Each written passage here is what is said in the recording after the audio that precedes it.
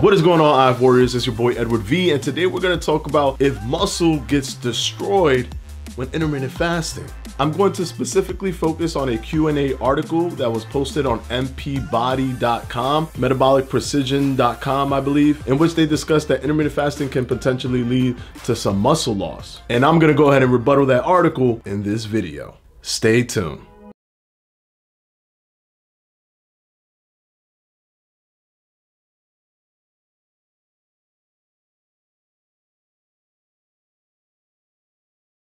So if you haven't figured it out yet, no, intermittent fasting does not cause muscle loss. And this article right here indicates that it does. One of the things that he mentioned is BCAAs, that BCAAs is heavily used in the intermittent fasting community, and it's pushed as something that, you know, assists, that builds muscle, helps build muscle. And I'm in agreement into the fact that BCAAs isn't that big of a deal. BCAAs can literally be found in your food. You don't really need branched chain amino acids as much as the public makes you believe that you need it. So I'm not an advocate for BCAAs at all, and I guess I can't argue with him in terms of BCAAs not being effective, but he led into that argument because he felt that intermittent fasting was detrimental to your muscles. Now, before I get into the research of that, just think of this logically. Your body literally stores fat for this specific reason, for the reason of when you don't eat, your body can utilize that fat storage. It only stores it because you've eaten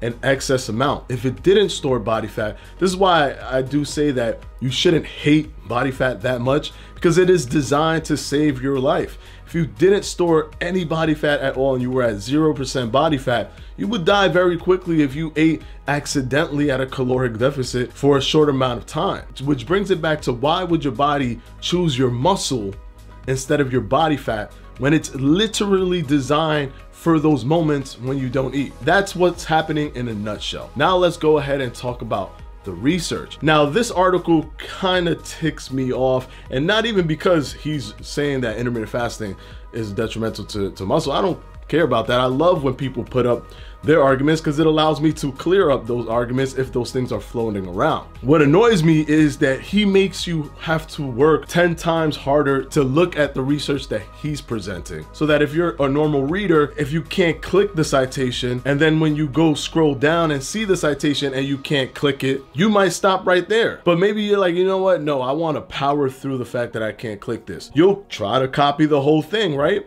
And paste it onto Google, and then that way, all the places where that article presented itself, you can go ahead and click that. But when you try to copy, you get a copyright claim from doing copy and paste.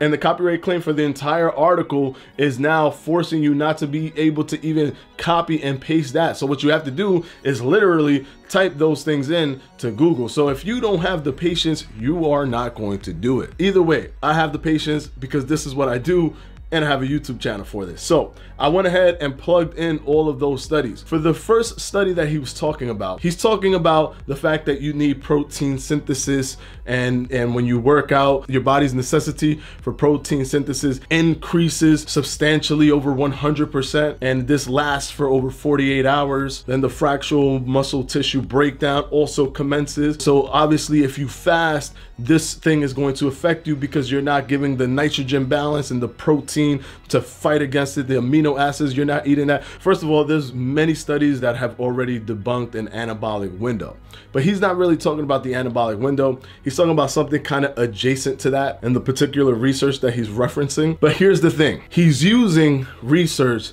to make an educated guess about an outcome, although it hasn't been put into practice within his conclusion. Let me explain. It's the equivalent of saying the soil in Africa makes all trees grow tall. Because all of these trees are tall in Africa, Africa's soil plants tall trees. You cannot plant a small tree. So any seed you find anywhere around the world will become a tall tree in Africa's soil. So what would a normal average human being do? You would test it. You would get a small tree that normally grows to be small and try to plant it and look to see if it grows to a tall or a small tree. And if it grows to a tall tree, well, maybe there's some validity to this hypothesis. Let's put other seeds and see what happens. That's how it works. So for you to make a conclusion to something, you actually have to test it. You can have a theory, but if you don't test that theory, then it doesn't mean anything. Luckily for us, they have tested this multiple times. There's even a meta-analysis out there, 15 clinical trials compiled together by Dr. Stephen Anton. 32-week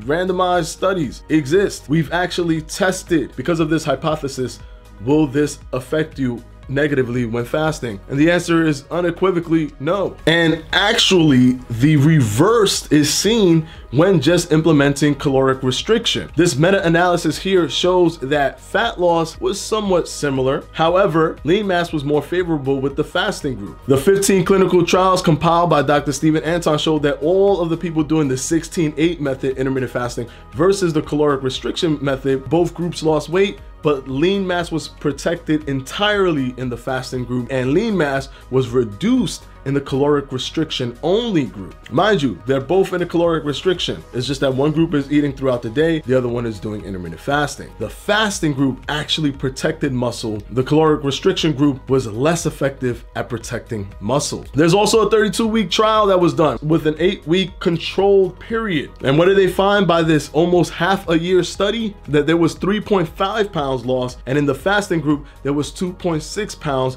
of lean mass loss. So 3.5 pounds for caloric restriction, 2.6 pounds for intermittent fasting. And remember, this is over 32 weeks, so obviously muscle will be lost if you're at a continuous caloric restriction. But that has nothing to do with fasting. No matter what you do, if you're at a caloric restriction, some muscle will be tapped into it. It's not going to be pristine and completely protected, but you can do things like intermittent fasting to enhance its protection. Now, some people are saying, well, you know, growth hormone, that doesn't really do anything. No one's saying, at least in my channel and people that base this on science, no one's saying that the growth hormone in and of itself is going to build muscle substantially better. The growth hormone is kind of like a piece to the metabolic puzzle. It will help protect muscle. That's the key. It will help protect muscle, because no matter what, when you're losing weight, you're not going to be building muscle. And there's so many different metabolic things that are happening. For example, ketone bodies have been shown to protect muscles because it is utilizing body fat for the energy. The ketones are replacing glucose. Thus, the glucose within the amino acids, within the protein in your muscle are not going to be utilized. Because of that switchover,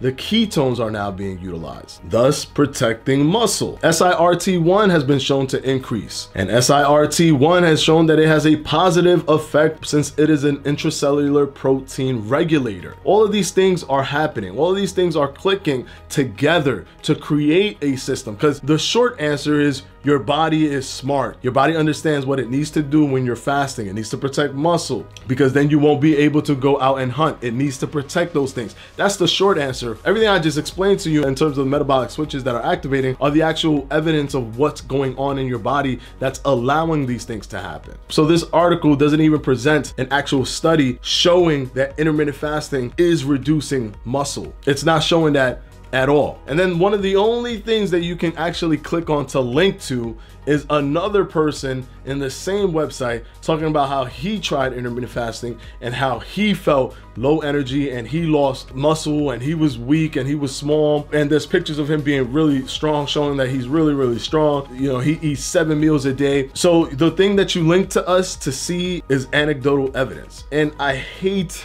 anecdotal evidence because it doesn't help the general population. It's just something that worked for him or didn't work for him. And just to cancel out your anecdotal evidence, yeah, I might not be the strongest person in the world, but if you look at me, I've been doing intermittent fasting for 5 years. This is me in the beginning.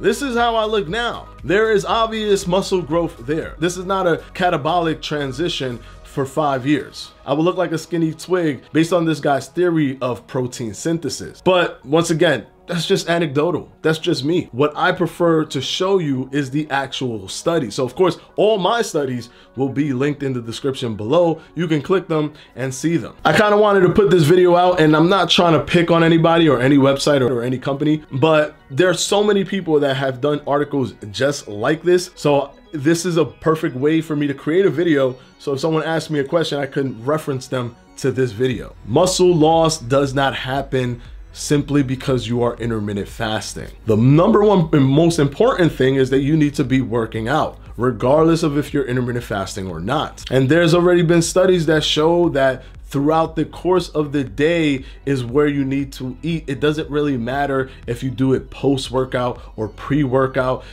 The balance comes throughout the day. It's not so micro, it's much more macro when it comes to nitrogen balance, protein synthesis, amino acids, etc., etc. So I just wanted to do a quick rebuttal to that article. And of course, I want to thank my patrons for my Patreon, and I'm going to put their names right up here.